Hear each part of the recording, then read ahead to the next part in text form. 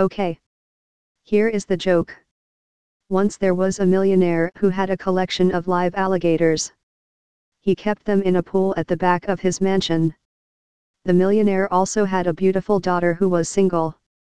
One day, he decides to throw a huge party.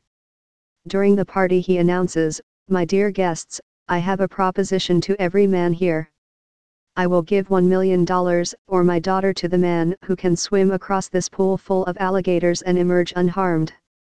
As soon as he finishes his last word, there is the sound of a large splash. The guests all turn to see a man in the pool swimming as fast as he can.